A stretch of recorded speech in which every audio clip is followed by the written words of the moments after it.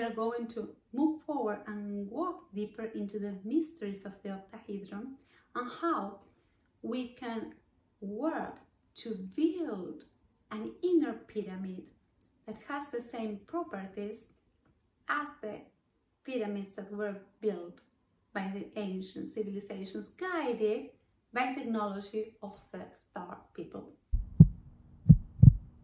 So today we are going to share how to start to relate to the angels that inhabit and sustain each direction, so that we can create this first base of expression, that is the square, that is the main pillar and foundation for the manifestation then of the upper and lower pointing pyramids. And as the pyramids are an external temple, in the same way we can build a temple with our own materials and constitute ourselves in a sacred temple, so that we, through our mind and through our body, can be the antennas of interface in between dimensions, and we become then the portals for manifestation of divinity within our physical realm. This is our mission as human beings. We are the ones that can bring heaven to earth, and we are the ones that can manifest divinity within the physical realm. Our bodies inhabit this physical reality, but our minds and souls live in the physical realms and can travel, meet different beings, receive heavenly information, and mediate it to this physical reality. How do we do this? The first step is building the interface of communication. We have to first create the structure that will allow us to work with other dimensions, and that is the octahedron. We have to construct within our subtle bodies, invisible bodies, we have to construct with our own energies. We have to align them in such a way that our invisible bodies shape into the form of an octahedron. And you may say at this point, but how? How can we do that? This is what we are going to explain today and in the next couple of videos. As human beings, we are ruled by the mind. So it's important to explain this, to know what we are doing and the steps we are taking in this path of building the inner temple. So let's go back to the pyramid, and we have already explained how the base of the pyramid is a square, and this square has 4 angles. And this is interesting because the word angle is equivalent to the word angel, and we explain how the source, the one, when starting the process of creation, he had to first create a space out of the nothing, out of the all-pervading unifying field. A space had to be created so that there was a place to manifest, and this was done by 4 angels of creation that place themselves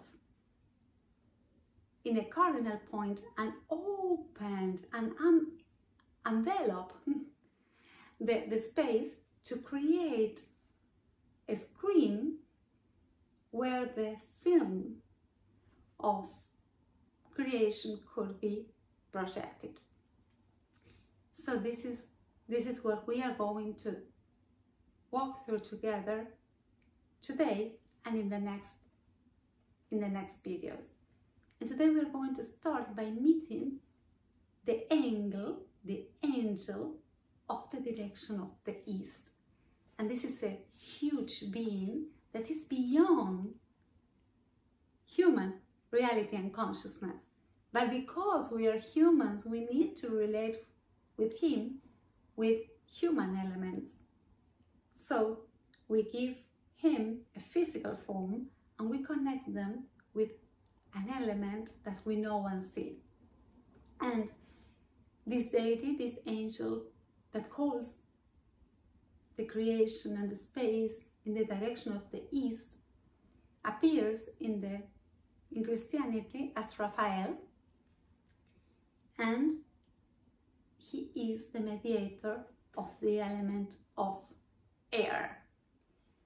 And in our perception, it represents the brain, the mind, and the power of the intellect.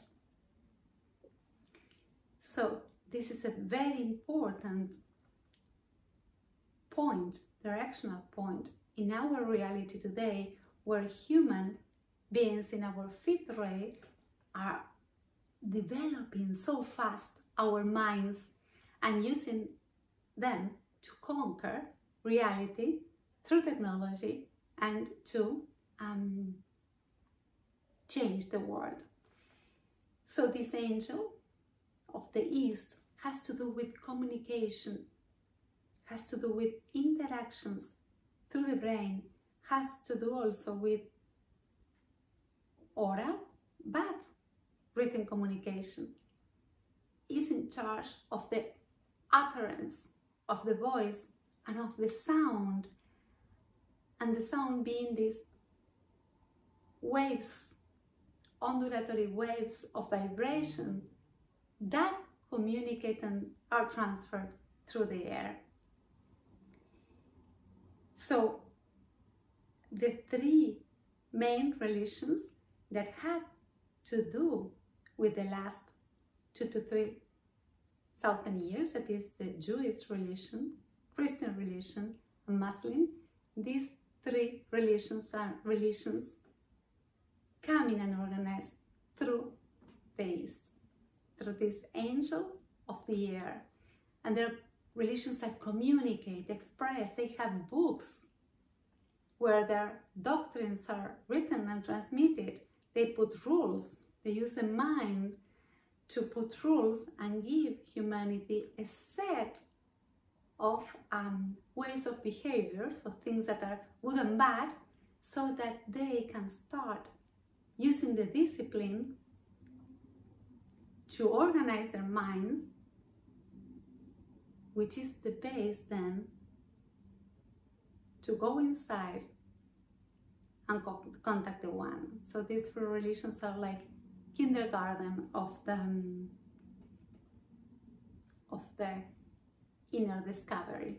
We have to first put very, very tight rules so that children who are growing to start to be safe and not kill themselves and know what is good and what is bad. This is a very dualistic approach to the mysteries and to life and to the one, but gives a platform so that there are rules that can be followed. There's a discipline to then start moving inside. Coming back to the direction of the east, the plan for the next days is to connect with this great angel. And the best way to do this, of course, is going inside, and it's through meditation. So if you put a candle, you can light a candle and put a little figure of Raphael, or just have the candle and some frankincense in the direction of the east. The frankincense is also a transmitter of the vibration of this angelic being. That was it was used in all the ancient world to express and to bring subtle vibrations to a physical space. So you can then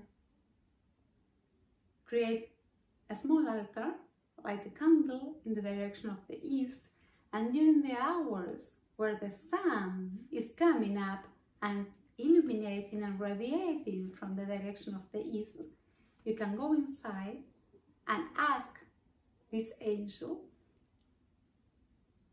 to make contact, to welcome him into your life, and see a radiant golden thread of light that comes from the direction of the east, reach you and uncovers itself as a golden flame in the center of your heart. So this is a good exercise to be in touch, to communicate with the angelic being that inhabits the direction of the east. Also, be mindful during the next days of what you utter, because it's your utterance that allows the manifestation of your reality. Be mindful of every single word that you express to others. And if needed, and the words are not necessary, just remain in silence. Be in your own interior, remain in silence. This exercise, just of being conscious of your utterance through the word, will give your work, your voice, the power of manifestation. Know how to control and regulate your voice and the energies that flow through your utterance, so that they are powerful and they're used in the correct way and when needed. We are now closing with this first angelic being of the East, and we will meet again to continue this trip together.